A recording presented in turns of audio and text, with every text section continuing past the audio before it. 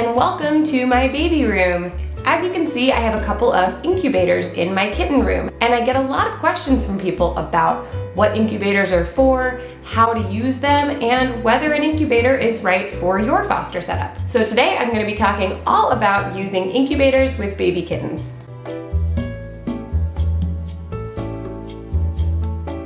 Before I begin, I want to say you do not have to have an incubator to be able to foster neonatal kittens. In fact, I didn't have an incubator for the first 7 years that I was fostering kittens.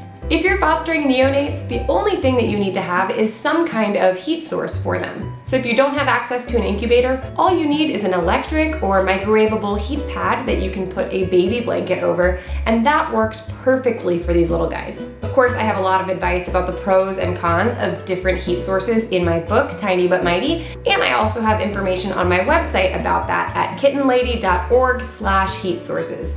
But today I want to focus on incubators because they're definitely becoming a lot more popular for foster parents and even animal shelters to purchase. I think that's a great sign that programmatically we're investing a lot more in these really vulnerable orphaned kittens. But incubators are new for a lot of us. So if incubators are new for you, this is the video you need to watch. In this video, we're going to talk about what an incubator does, why you might need an incubator, when you should use it, how to use it, and I'll share which one I recommend. So let's start with the what. So what an incubator does is it provides a stable environment for a kitten to grow up in. It's an enclosed unit with a temperature control, a humidity control, and an air filtration system that filters the outside air and brings it into the incubator. Some incubators also have ports for other devices that you might use, like an oxygen concentrator or a nebulizer for sick kittens. But as you can see, it's a totally contained unit where you can control the ambient temperature, the humidity, and even the quality and contents of the air.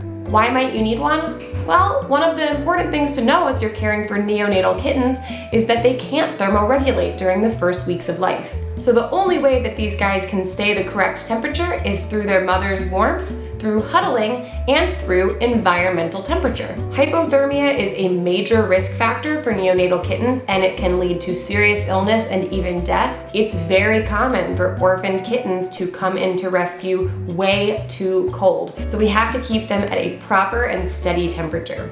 Having an incubator is great because you can set an exact temperature and you can monitor that screen and make sure that it's correct. The ability to control the humidity is a nice bonus, as heat can be pretty drying for these little guys. The humidification can help them with more comfortable breathing, more comfortable rest, and even more comfortable skin. You don't have to use the humidifier, but if you have access to it, I definitely recommend taking advantage of that feature.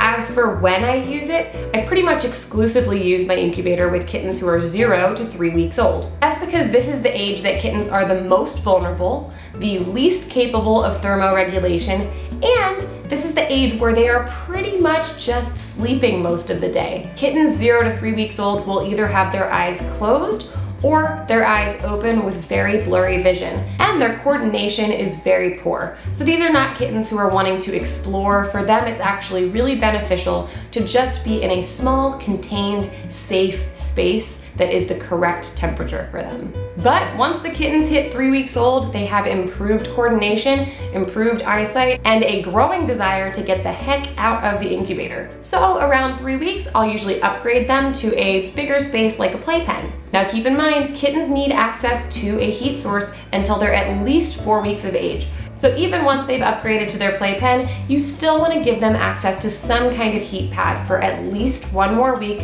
preferably longer. So all that being said, I would really only recommend purchasing an incubator if you're regularly working with orphaned kittens who are 0 to 3 weeks old. Okay, let's talk about how to use it. So the settings that I use are based on my experience over the last 4 years using incubators, and also based on what the literature says about the environmental temperature needs of kittens. In general, the younger a kitten is, the higher you want their environmental temperature to be. And as the kitten gets older, you want to very gradually decrease the environmental temperature until they stop needing that external support altogether. So for a 0 to 1 week old kitten, I'll typically start them out around 90 degrees on the incubator. Over the course of that first week, I'll gradually bring it down to 87 degrees. During the second week of life, I'll typically start out around 87 degrees, and then I'll gradually bring them down to about 85. And then between 2 and 3 weeks of age, I'll start around 85 degrees and I'll gradually bring them down to 80 degrees. There isn't a ton of research on incubators and kittens, but the best data we have comes out of UC Davis. They did have an incubator study with kittens that showed decreased huddling behaviors in kittens who were set at 90 degrees and increased huddling behaviors in kittens who were set at 80 degrees. So one other consideration might be how many kittens are in the incubator at once. If you have a solo kitten and they're not able to huddle with litter mates, then maybe you want to give them a slightly higher temperature than a kitten who's in there with 6 other siblings. But as a general rule of thumb, I will start a brand new newborn kitten out at about 90 degrees and gradually work them down to 80 degrees by 3 weeks of age. Now let's talk about humidity. To use a humidifier, you'll need some long tubing, and the kind I use is aquarium tubing. One end of the tube goes onto the valve on the incubator, and the other end goes directly into a bottle of distilled water. You never want to use tap water. You want to purchase distilled water from the store in order to ensure that you're using the humidifier safely. Then on your settings, you want to set it to about 60% humidity, and it can stay at that setting the entire time the kitten's in the incubator, from 0 to 3 weeks old.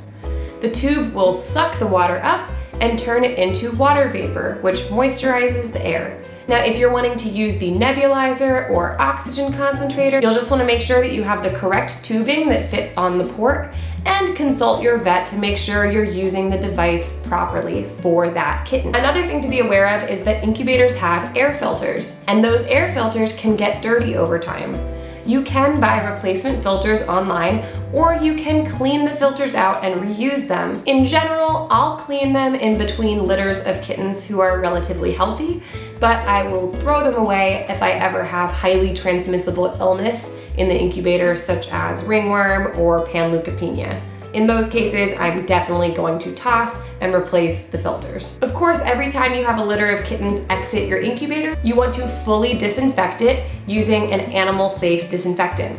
And of course, give the incubator a chance to air out if you've just used a disinfectant. You want to make sure it's disinfected, has clean air filters, and is nice and comfortable for the new kittens coming in. There are a lot of different brands of incubators on the market, but the one that I really like is called the RCOM Pet Brooder. Sometimes you'll see them called the RCOM Bird Brooder. It's the exact same thing, so as long as it looks like this and it has the temperature and humidity settings, it'll work just fine. The RCOM Small runs about $750, and it's great for kittens in litters of 5 or less. It's not a great size if you're doing things like puppies or larger species, but it's a perfect size for most litters of kittens. The RCOM Large is quite a bit bigger. It is also more expensive. It's about $1,200, but that you could fit much larger litter sizes in if you did have the rare 8, 9, 10 kitten litter.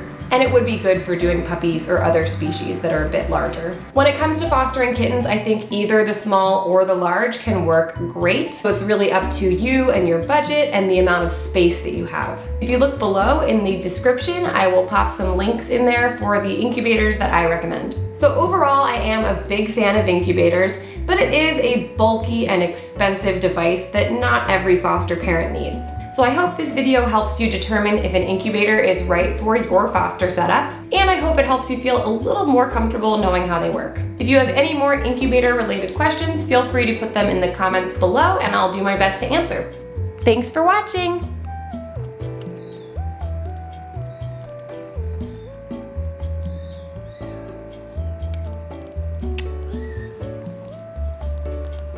Back in the incubator.